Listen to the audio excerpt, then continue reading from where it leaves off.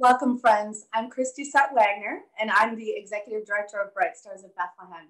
At Bright Stars, our vision is that all of our Palestinian friends would flourish and have life abundantly. And we are the U.S. Fundraising arm for Dar al-Khalima University of Arts and Culture, which is an amazing university, the first and only of its kind in all of Palestine. So we aspire at Bright Stars to unlock hope for the next generation of creative leaders in Palestine through our work, through our fundraising. So we've got an amazing webinar planned today, and I would like to let you know that if you have questions, go ahead and you've got the bottom Q&A button. So during our time today, go ahead and send up any questions, and at the end of our time, we'll have a Q&A section, and the panel will answer those questions, hopefully. So today we are focusing on hope unlocked through film, which is so incredible and so powerful. We've got a world-changing panel today. We're just thrilled to have the folks that are joining us today. And these are people who are dedicating their lives to telling stories that are powerful, and that one story in particular is just a beautiful story that has actually been catapulted to the world stage in amazing ways. So we're going to talk about the film, The Present, today. So I'm bringing the first person on the panel. This is the gentleman who started it all. He is the person who is the co-founder of Bright Stars of Bethlehem, and he is the president and founder of Dar al-Khalima University of Arts and Culture. And he's joining us from Bethlehem. This is Reverend Dr. Mitri Rahab, the president, president of DAK, a world changer, a pastor, somebody who is truly making a difference in the world. So welcome, Dr. Rahab. Thank you, Chris. And good evening or good morning, everyone. I'm so excited to introduce to you this panel, amazing panel. I would like to start with introducing Farah Nabulsi. Farah in Arabic means joy. And Farah is a joy in the true sense of the word. She comes from Nablus. That's what her last name actually is. So she is a Palestinian filmmaker, though born in London. Her film, The Present, won the BAFTA award for Best Short Film, and her film also was nominated for the Academy Award for Best Live Action Short Film. It's really an honor to have you with us, Farah, on this panel. Next, I would like to introduce my good friend, Mohannad Malas, born in Beirut. He is a very successful businessman, but also a philanthropist. I met Mohannad 2013 for the first time, and since then, actually, we have been good friends. And also, Mohannad is an executive producer of several Palestinian films, including The Present. Mohannad, welcome, and good to see you with us on this panel. Thank you, Reverend. Always, Mitri, a pleasure. Thank you, Reverend. Next, I would like to introduce two of our graduates, Noor Hodali. Noor, by the way, means light, and she is a delight. She graduated in the first cohort of the film, and actually she was on staff with us for several years in the media department, and now she is working on her own project. So Noor, great to have you with us. Thank you so much. Thank you. Last but not least, Saleh. Saleh means the righteous person. And Saleh is from Hebron, also a graduate of Dar al-Khalima. Actually, both Noor and Saleh worked on the film The Present. Noor was the production manager and Saleh was the second assistant director. It's always great to see our graduates involved in such great films. So welcome everyone, and allow me to start with Muhannad. Muhannad, I think the year 2013 was a special year. This is where we met, but I guess the year has something also to do with the present. Absolutely. So could you share with us, please, the backstory of the film? Well, I like how Chris introduced you as being a world-changing personality, and no doubt you were, at least in my life and in the connection that you created. So it was a business trip that myself and Farah and about 50 other people had made to Palestine. It was a fact-finding, kind of going in, seeing Palestine. Actually, it was titled Live Palestine. So we had this 5-day event where we would go and visit various places and have various experiences. And the one that was life-changing was the one that we were told that we have to be there at 5 a.m. to visit the Christmas church. And we weren't sure why would we have to be that early. And sure enough, walking down the streets of Bethlehem at sunrise, watching the churches and the mosque and the synagogue. I mean, it was such a spiritual experience that I'll never forget. But what added amazing color is to recognize and walk into your church and then going through, you know, stooping down to go down these stairs, and then you walk into this amazing, you know, thousands of years old cave that you've transformed into this amazing place where we served us about 20 of us, this amazing breakfast, this culinary food kept coming. That's when we realized that you, having come after graduating from Germany about 35 years ago, that you've actually created a Sunday school for the kids, get them off the streets. And this year in, year out have turned to become a university at Dar al-Kalima, where you're graduating artists in film and media. And I know I got to experience the culinary experience you gave us from those students.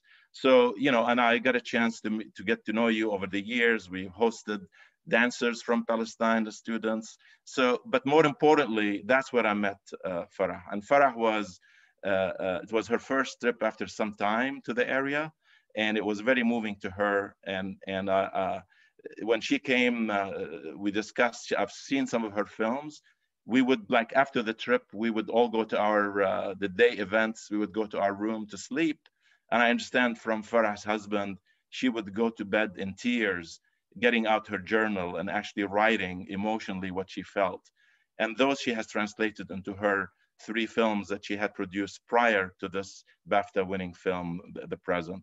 So to me, meeting Farah and getting to know her, and when she came and she was exploring financing this new film that she was doing, I was so happy to be part of the group that supported her effort.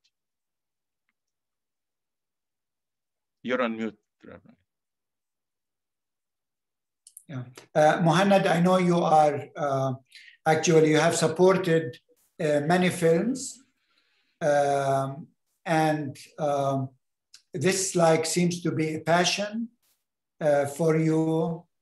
I don't think this is, it's not like a business, but I think it's a passion.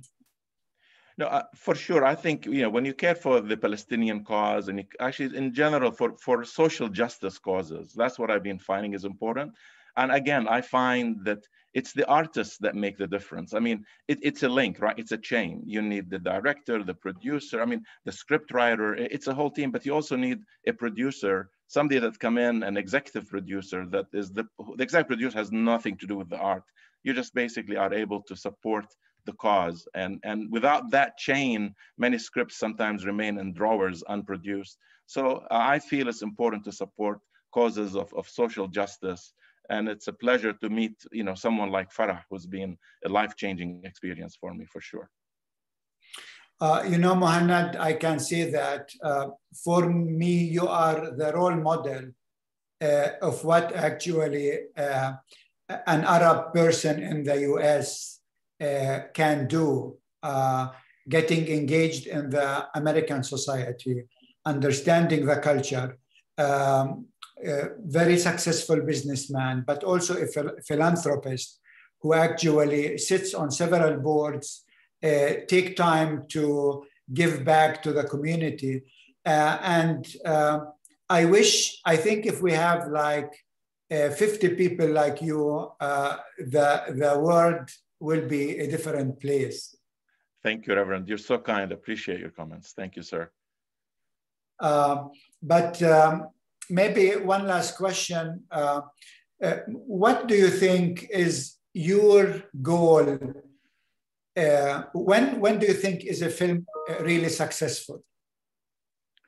Look, I mean, Farah have shown us that I've done about 10 films or so, but Farah had shown us that when you have the talent that she has and the ability that she has, this is success. I mean, the definition of success is when you recognize and win a BAFTA and get a nomination for an Oscar. What could be more? But clearly to us, it's not just those. It's the fact that the film is being talked about, it's being discussed. The ex-CIA director put an article in New York Times saying, "Mr. President, you should watch this Palestinian movie." It started the discussion at a time when we had the assault on Gaza, at a time when the Human Rights Watch report came out stating that this is actually what is happening is apartheid, and also confirmed by the Israeli B'Tselem organization. So it's when you're part of that movement that starts something, the conversation. And as Farah always said, you can do all kinds of statistics and I can give you all kinds of reports, but it's when you touch the people's hearts and minds with films like these, it's what makes a difference. It's the personal story that touches the heart. And Farah has been amazing at doing that. Thank you, Mohanad. And I think this is the time to hear from Farah. I think Farah, everyone on this webinar is excited to hear from you. And I wonder if the year 2013 was somehow important for you to thinking of this film. Was it at that time or was it later? Thank you. Thank you for having me. Well, in answer to your question, no, The Present as a story was not born in 2013. As Mohanad mentioned, that initial trip, and for me, it was actually longer than the 5 days. My husband and I had extended our time there much longer, actually. And throughout my entire trip, which was my first trip to Palestine as an adult. So in over 25 years, I had not been to my blood country.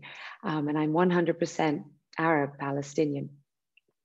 And so for me, those initial writings that Mohanad mentioned that were personal and self-therapeutic were the first few films when I chose to become a filmmaker a few years later, the films that I'd adapted. I'd adapted from that writing and I produced. The Present came after a number of trips. So I started to go back and forth. And I was already in the film industry, if you like. I was already making films. I hadn't directed. So The Present was my directorial debut. But the story itself was inspired during those trips from every single time I found myself at an Israeli checkpoint. And from every single observation of watching hundreds of Palestinians at Israeli checkpoints, of which there's over 100 all over the West Bank, as you know, and another 100 or so flying checkpoints that can appear anytime, anywhere.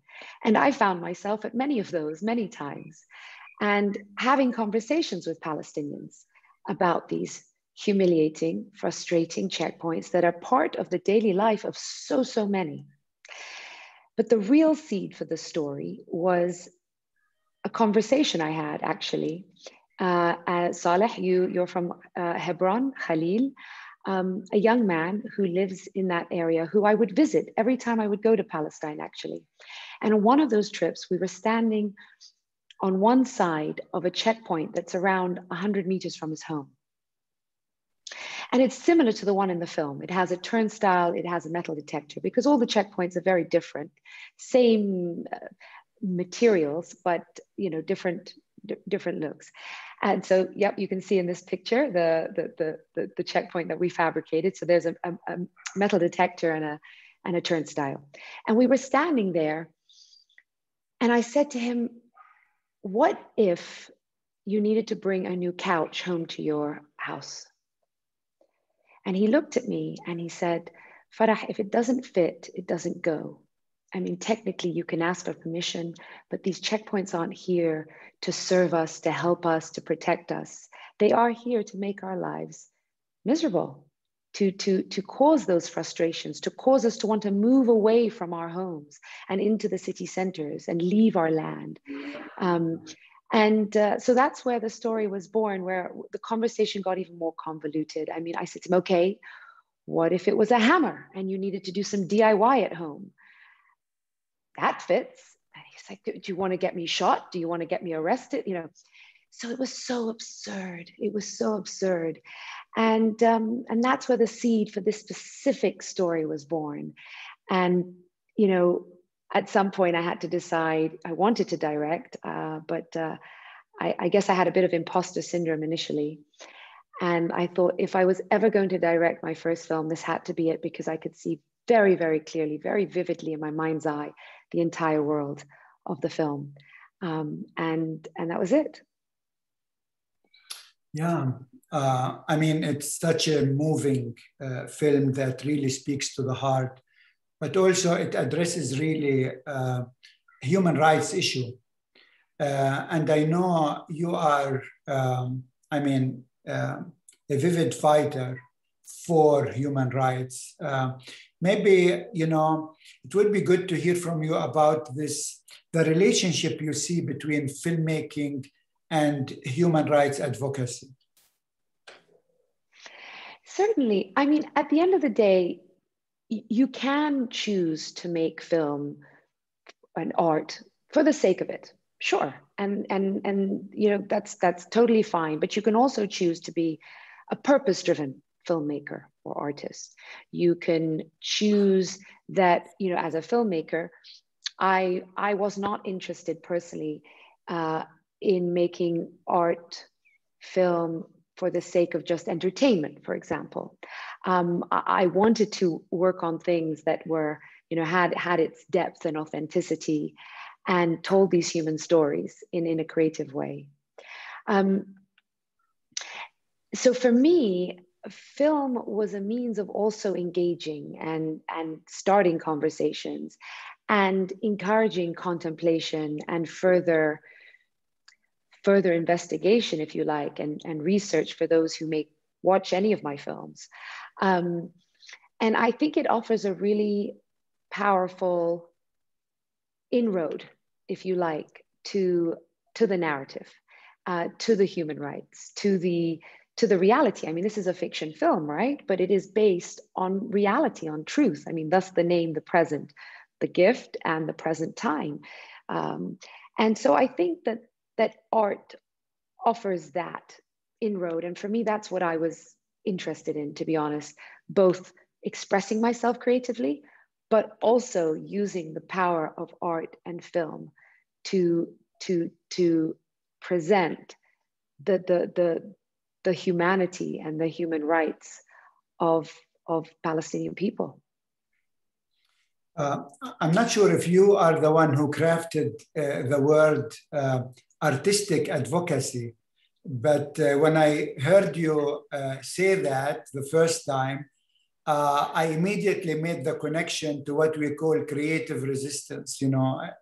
All our students, we like always to encourage them to think creatively, how to resist through the art.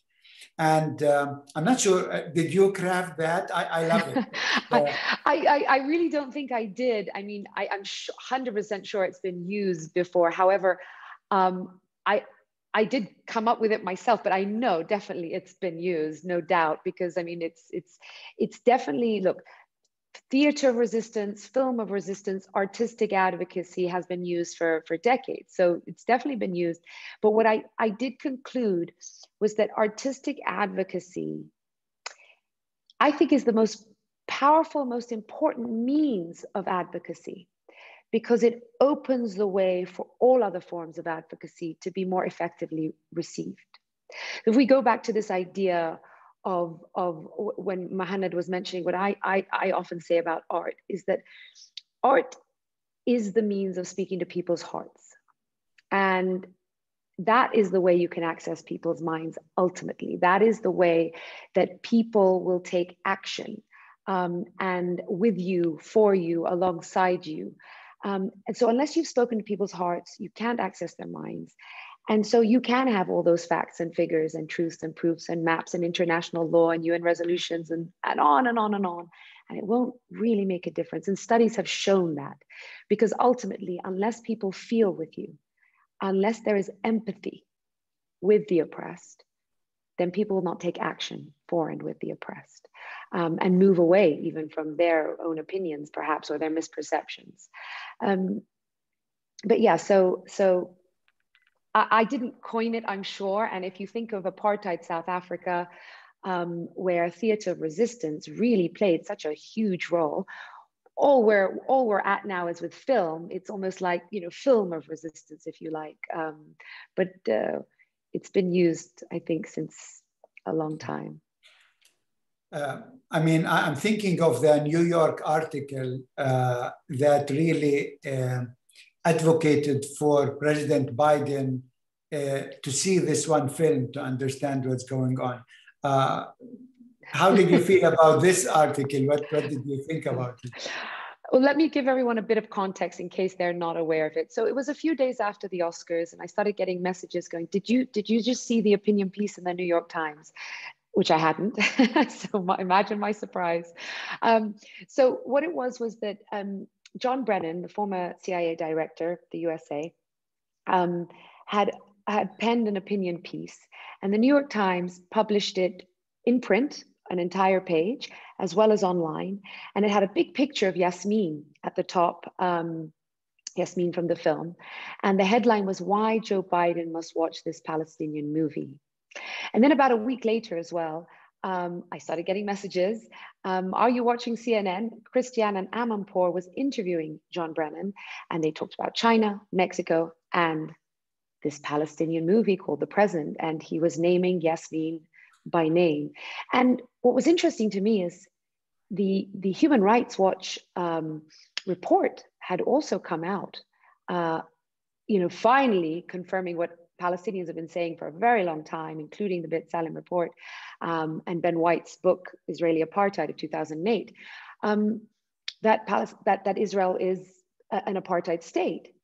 But that's not what he was mentioning on TV and in his opinion piece. And so for me, this was that beautiful moment. And I'm no fan of John Brennan, to be honest, but it was this very powerful moment of art, film, having somehow been the conduit, I guess, for someone in public policy, in government, to feel compelled to write a piece talking about how Palestinians and Palestinian youth aspire for their freedom. And it's been a long time coming, and that the status quo cannot persist. And so it was this perfect moment of what it was I've been doing for the last couple of years, being confirmed in many ways, that you can speak to public opinion, that can influence public policy from the grassroots up, using the power of art, using the power of film. And so that for me was a glorious moment, actually, a beautiful moment. Yeah, thank you. As somebody who really runs a college where we started the first film degree in Palestine, and so far it's also the only one, I have been watching the development of Palestinian films over the last 2-3 decades.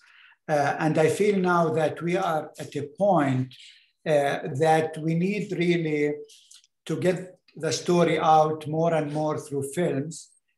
We need funding for that, sure. But I feel that our story is getting now more and more recognized through these artistic channels that you called. And I think the present was maybe, I hope, like the tipping point. Because Palestine has so many stories. I mean, on every corner, there is a story that just is waiting to be told, is waiting for a creative director like Farah to take on this task. Somebody like Muhannad to put the needed, funds for it, and so that we can tell the story. Can you see this development? Did you? Well, first, just speaking to your point about, stories. And I really do want to like hit that home, that ultimately, in many ways, the Palestinian narrative has been severely hijacked. And we really, really need to be telling our stories, and more than ever. And the power of film, really is the most powerful means of meaningful human communication the world has ever known. That really does transcend borders and tear down stereotypes and overcome misconceptions and misperceptions. And stories are the currency of life. And everybody loves stories. It's why we go on social media, and we love films and good books and so on. And with film, there really is no limit to the stories you can tell or the ways you can tell them. So for me, I think it's one of the most important elements, if not the most important elements in the world of art, and in, as I mentioned earlier, the sort of conduit to other forms of advocacy and getting people to take action. Now, of course, funding. I mean, this is the bane of every filmmaker's life. Put Palestine aside, every filmmaker's life. And so when it's Palestinians or Palestinians making films in Palestine and Palestine films, the handicap is even worse in the sense that we're dealing on the ground with so much, and we don't have the film industry that so many other countries have, and the support, whether it's government money or, just the landscape, just the logistical landscape to be able to make films in the way that maybe others do around the world. So I think we've done really well, actually, over the decades, considering the realities on the ground and in the funding arena in Palestine.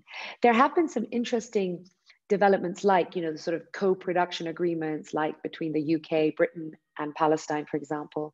I do think that film funds around the world have been open and generous and involved in that sense, and they've welcomed Palestinian narratives. So I think in the bigger scheme of things, we've actually done super well against the odds, if you like. At the same time, I think it's about time we have a private sector film fund, to be honest. So if the public sector can't do it, and no doubt they're not able to, and it's not necessarily considered for them a priority, I really do think it's about time to have a private sector film fund. And it does not have to mean privately funded from within Palestine. Of course, any involvement and contribution would be helpful and useful, but I do think that there is a lot of people outside of Palestine who are Palestinian, non-Palestinian, who could come together and create that. And I personally have been quite vocal about that recently in private circles. So I don't know where that will go, but it seems to be a feeling, and that's something I certainly advocate for. And I hope we'll get to a place where that's the case, because it's such a shame that so much of the struggle is the funding. We have the stories, like you said.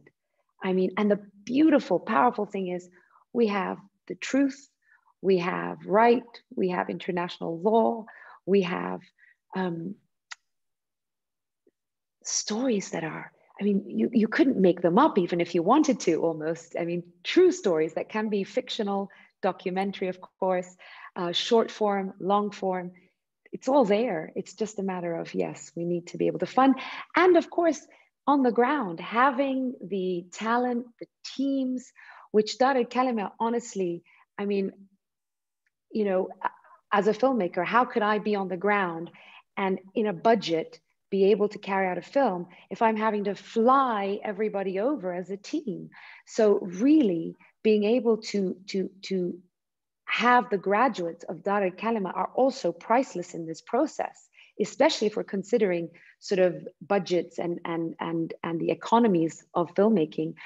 We want talent on the ground to work with us and to benefit with us. I mean, the money should come into Palestine to make films on the ground in Palestine, ideally. Not only does that invest in the economy, but also in the creatives and the culture so it's very important. Farah, I think we can listen to you for hours and hours. You are a powerful storyteller. Just one short, very short question. You worked with two of our graduates, Noor and Saleh. So how did they do? I mean, Noor and Saleh, please don't listen now, okay?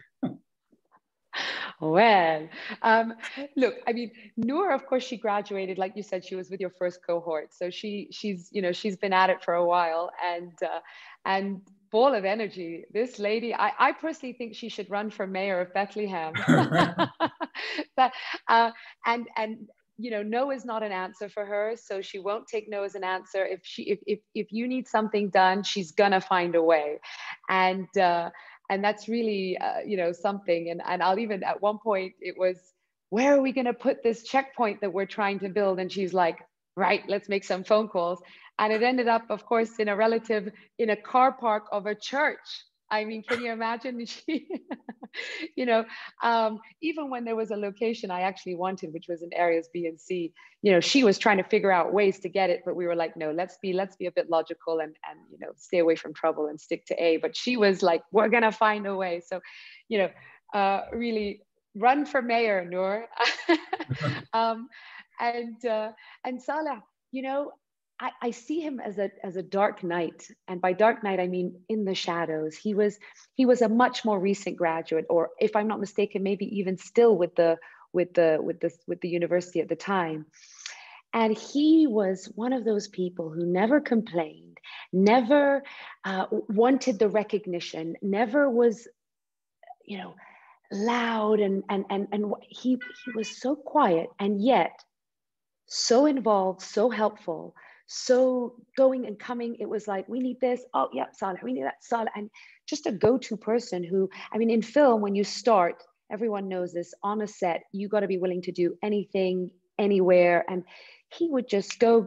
And I don't know if he remembers this, Saleh, but you know, I even got involved with stopping traffic at one point, but he was out there stopping the traffic and I don't know what. So honestly, I was very appreciative of both of them, the entire team, of course, who were involved, but they did great. So yeah. Thank you, Farah. Really, we are proud of our graduates. They are really our pride. And Noor, Saleh, so how did you feel working with someone amazing like Farah? Wait, I'm going to say something. Put me back on. Start my video. Just to be clear, you know, this was the first film I was directing. So in many ways, this was a team that also took a chance on me. So it wasn't that they knew, you know, what was coming with the present, just to be clear. You know, now that you can ask them how it was working with me, sure. And, you know, but just, I want to give context here. And especially also when it comes to Saleh Bakri, the lead actor as well. He's a very seasoned actor. He took a chance on me in that sense. And this was me coming for the first time to a set to actually direct. So just giving context so that whatever Noor says and Saleh says, it has a bit of context. So Noor, would you like to start maybe? A first call I got from, hi everyone, first of all.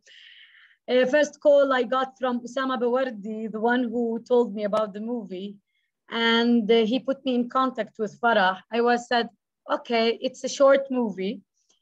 Before I start doing my research, location, actors, and everything with Farah, I have Googled Farah before, and I was amazed of what she's have done before. Farah, it was nice meeting and working with you. You were such a ball of energy, not only me. Noor, I want this. It will happen. Farah, maybe she's not aware of what contradictions we have here in Palestine. It's not easy to be filming in the street without everything's going all around in one package. What Farah asked for, it was like, okay, we can do it. We can do it. I was like, okay, in 18 days only? No, Noor, in 10 days.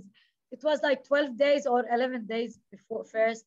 And I had only 1 month to prepare and like 12 days filming or 11-day filming. But it happened. And Farah was always texting me, is this okay? We have a voice on the set. Please, we need to set it to be on silent. Once one of the stories that happens with me, that was a wedding party there. And I have to go there to the family and tell them that we have filming. Can we please stop the music for like 1 hour so we can continue filming? Yes, it was a pleasure working with Farah. I have seen the success before we finished up and we wrapped the whole movie together. And there was a difficult time filming, especially when we chose the location of the checkpoints. Do you remember, Farah? And the whole location has no electricity. And I have to manage, how can I get electricity to the set? I called the electricity company, Jerusalem Electricity Company, so they can support me with electricity there on the spot. It was like, oh my God, I need an electricity. I'm not gonna put any generator with, yes, here, in this picture. Yes, and I need an electricity for filming, for charging batteries for the cameras. We need the lighting. So I had to call the electricity company, Jerusalem Electricity Company, to the set so I can film and continue filming. Yes, and the whole location is the sea area, Reverend Mitri. So I needed to have permission from the government, from the police here. And they were with me on the spot, on the set, all the time. They didn't leave us, the police, the Palestinian police. And I closed the whole road. It was a main road between Al Khadr and Beit Jal and Bet Sahur. Yes, it was hard taking care of these people on the set as well. I hope that, yes, I hope that I did a good job. Thank you so much. Thank you, Noor. I mean, I think for our viewers, you see, and you meet tonight the powerful Palestinian women. I mean, Farah and Noor. Saleh, how was your experience to have that chance to work with Farah on such an amazing film, and then to hear that this film is nominated for the Academy Award? Yeah, first of all, hello for everyone. My experience with Farah was a great experience. First, I can say that I was not very involved with Farah. More, I was with the first assistant director, Fuad Hindiye. But I need to learn from Farah because she was the director. So always my eyes was on her, how she work and what she do and about everything she do in the set. Farah was always focused with the cameraman, with the actors, you know, on the details, with everyone, about the clothes, the set, the light, the people. Even she cares about the crew, what they eat and what they are doing. So I think Farah, she said her first experience, but I think she's amazing and she's a very professional person and she's very kind and nice person was with everyone. My experience with the film was very, very great experience because, you know, we can say the second time I see this very big equipment, this huge camera and lens, and this great crew who work every time 24 hours to make the work done. And we have to be a team, working as a team. It's not easy with everyone because we have different people from different areas in Palestine. And moreover, there was many students, not only me and Farah from Dar al-Kalima. There was like 7 or 8 students from Dar al-Kalima. Like Noreen, she was assistant cameraman, second assistant cameraman. Salah, many students. They worked. Razi, many students studied in Dar al-Kalima, worked in the film.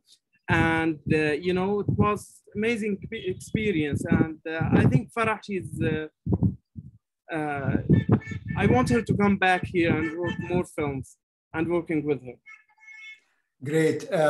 Noor and Saleh, do you think that Dar al-Kalima was able to equip you with the know-how, with the needed skills, with the knowledge to be thrown into such a project, and you will not sink, but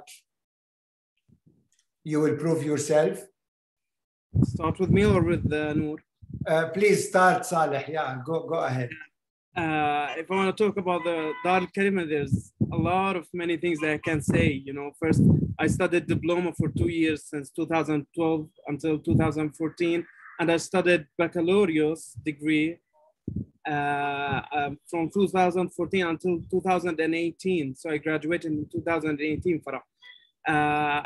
Dar al-Kalima gave us, I can say, everything, at least hope to study film, because it was my dream when I was young to study film, because my family worked in press and media and journalists. So my dream was to work in film, because I saw people come to Hebron and different cities when I go with my father, because he was translator, German translator. So I saw people since I was young working in film. So my dream was to study films, and Dar al-Kalima gave me this chance. So, and not only gave us chance, she gave us a great teachers like Mr. Saad Amdouni, many teachers, Rama Mar'i, like amazing teachers who give us everything to learn, not only with the equipment, because as I remember in 2012, there was not many equipment, like small equipment, we can say normal equipment for documentary.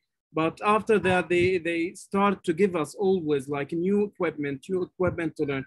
And this was amazing. And, it was like help us to be ready to work on films. As well, they give us chance to travel. And they give us a chance to show our films to the world. Like I went to Jordan, to Sweden with Dar al-Kalima, to different festivals. They show us, they show our films in different places in Palestine, in different universities. Like we went to tour for 10 universities in Palestine to show our films and discuss it with the students. And this was really amazing and taught us to help us to learn how to talk about film, how to express ourselves. Because Dar al-Kalima not only teach us, how to make film, they teach us history about Palestine. They teach us, psychology, anthropology, history, English. Yes, they prove your English is great, Saleh. Maybe Noor, would you like to say a few words about that? We are running out of time, but please, Noor. My experience with Dar al-Kalima College was a very different experience from the other students, because I'm one of the first graduates group for Dar al-Kalima, and I have started with them with the A level from the first beginning. And I see that they gave me the experience by working at the media center as well with a very good team. And I had the best experience with the rest of the crew there. And yes, they prepared me very well with the high standards of experience of how to treat people, how to lead the production, how to be on the set ready with all the other team actually. And I should say that I have worked since 2006 until 2010 this experience that made me more stronger with the whole in the market of the media filming market, especially. And when I say that I have the experience working at Dar al Kalimi as a film producer and a film production manager, I can say that it's a reward for me. So a reward for me is a prize that I have started there with the first college that teach cinema in the whole Middle East, actually. And yes, I'm prepared. I'm very well prepared, especially with you, Dr. Reverend Mitri, because we have worked together in parallel, filming and making a TV show and films together. So yes, thank you so much. Yeah. No, we are proud of you, both of you. And I think Thank everyone on this webinar would like to know what's next for you.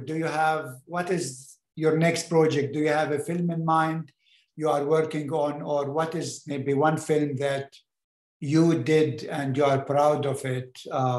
What is your hope for the future? Let's start maybe with Noor first, and then we go to Saleh. I love this picture. Me and Saleh were filming something about people with disability. They were participating in the marathon in Bethlehem. I have a very nice documentary that I have made at Dar al Kalimi College. It speaks about my twin sister, the relation that was started, that was so strong, and we were separated because she started to study in Italy and then she moved to Mexico City. And I have been here establishing myself and my career. Yes, and now I'm participating in one of the movies with Moayed Alayan with the films. He will be filming soon, as I guess, and I will be participating as a production manager on the set with him maybe in a few months. It will be next month again, as I guess. And I'm very proud of myself that I've been working with Farah as well. And thank you so much for letting me speak here. Thank you. Saleh, what's next for you? Your dreams? Yeah, what's next for my dreams? First, I want to share the films that I made with Dar Karimim.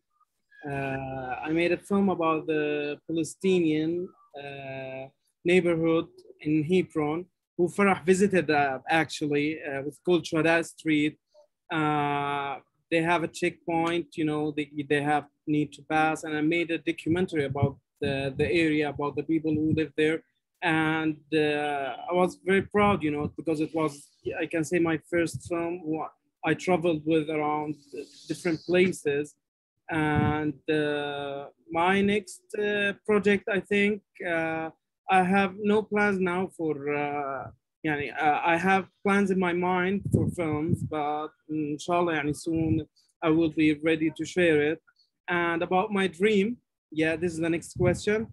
Yeah, about my dream is to, continue my studying master in film in Europe, and I wish I will find soon scholarship study. Thank you, Saleh. And I think now we are going to bring everyone back for the Q&A. We are, I know, running out of time, but let's take maybe 5 more minutes before we conclude. Let me see if we have some questions. There is like, people are wondering if any major television network have picked up the film, like Netflix, etc. And I know, Farah, you can speak to that.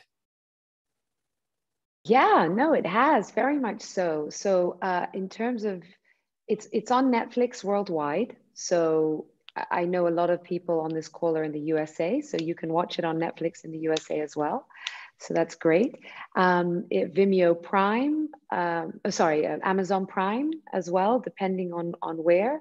Vimeo On Demand, again, depends on where. iTunes as well, depends on where. And then various TV channels like Canal Plus, Telefonica. There's a couple of others I can't think of right now. So it's available worldwide.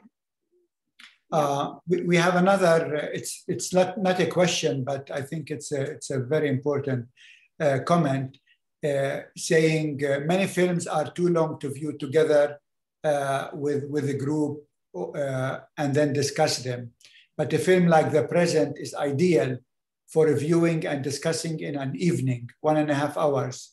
Can we have more short films? He's asking. Look, I mean, for me, this was my 4th short film.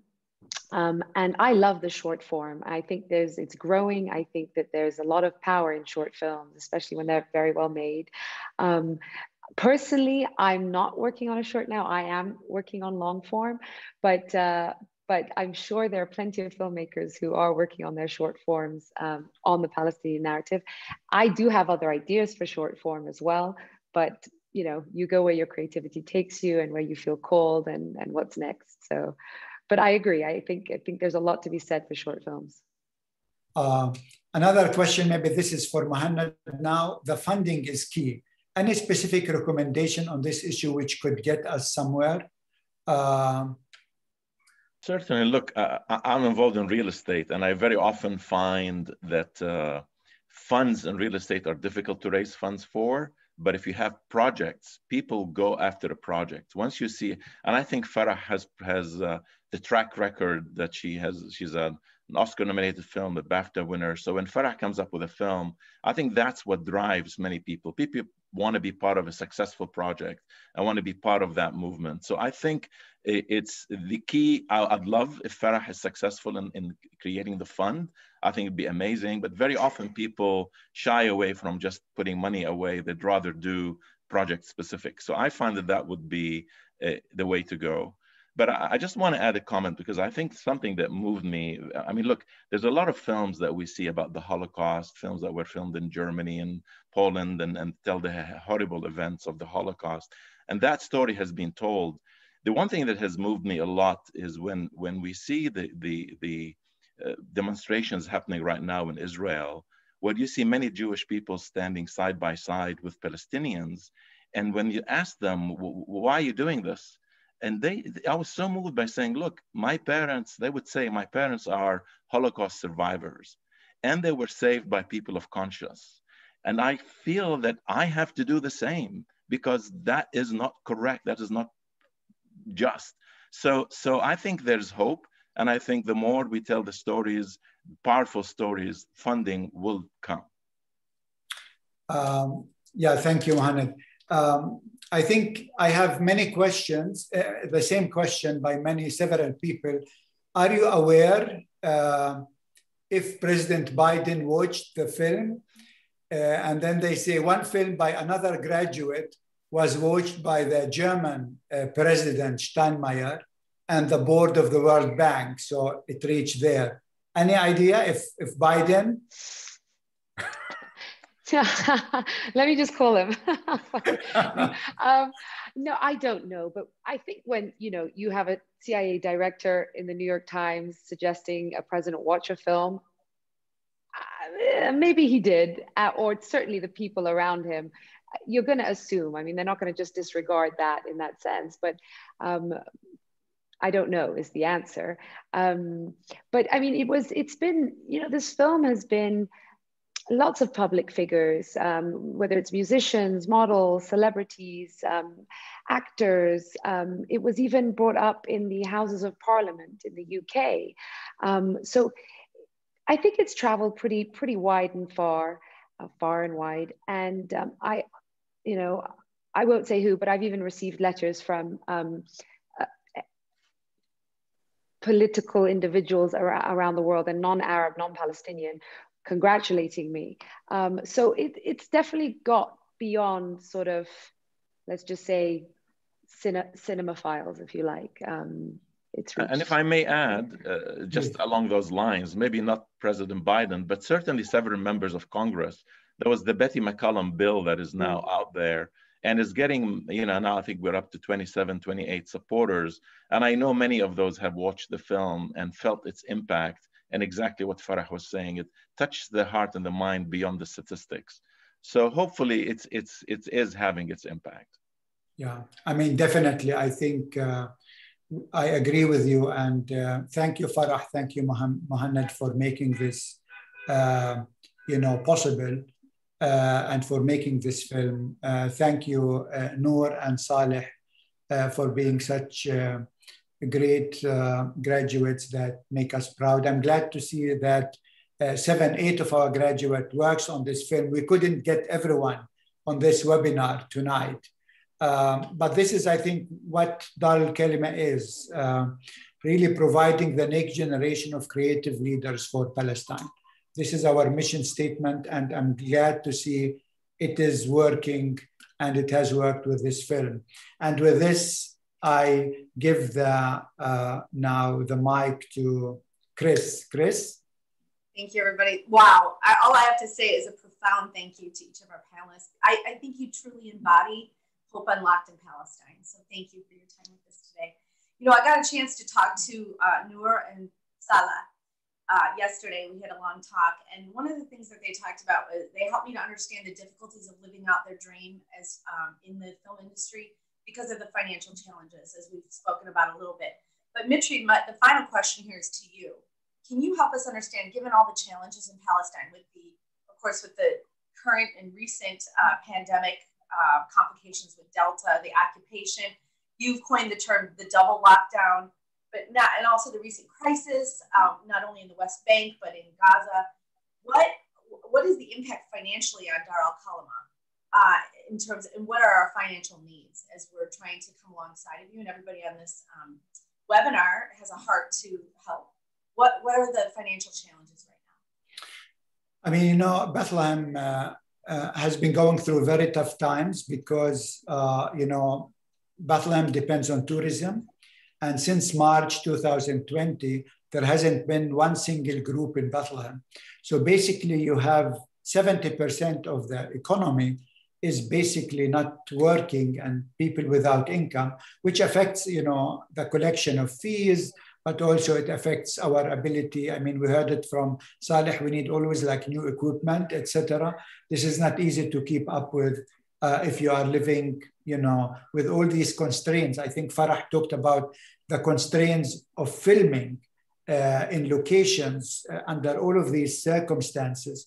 But, you know, to run a university under these circumstances, you need to be an artist actually to manage. So yeah, I mean, support is really needed to continue to keep upgrading, especially that we hope that in the coming weeks, we will be upgraded to a full-fledged university. I think this will happen in July, in this month. And this, we need, you know, to take it to the next level. Tomorrow, we have 142 young people graduating. And so it will be a great event. So keep also following us on social media. Thanks, Mitri. You know, we talked a couple of weeks ago about the need for $125,000, and we've been advertising that, trying to raise those funds. We've actually raised $62,975.86 so far. So since our goal is 125, by July 15th, we've got 8 days to raise another about $62,000. You know, I believe that we can do this together. You as our donors are so incredibly generous, and you are connected by the heart to our Palestinian friends. So together, I think we can do this. Even though it seems like a big goal in 8 days, we'll see what happens. So I just ask that each of you would prayerfully consider a gift today of whatever amount. Either join us in one-time gift or monthly gift. That's also helpful. So please do consider that. And this gift that you give will continue to fund precious and world-changing leaders in Palestine like Noor and Salah. I also want you to stay tuned. Mahan had mentioned about Betty McCollum. We've got a couple of other webinars coming up over the summer. The next one in August will focus on music as a tool to unlock hope. And then Betty McCollum has agreed to join us in a webinar. We haven't gotten the date yet. Actually, I think that's going to be early September. So that's going to be a really compelling webinar as well. And then mark your calendars for our next virtual gala, which is coming up on September 18th, Saturday at 7 p.m. Central. Again, I would just want to thank our amazing panelists, Farah, Mohamed, Noor, and Salah. You're all world changers, so thank you, and God bless you all. Again, please consider continuing to support Bright Stars and unlocking hope for the next generation of creative leaders in Palestine. Thank you all, and God bless. Take care.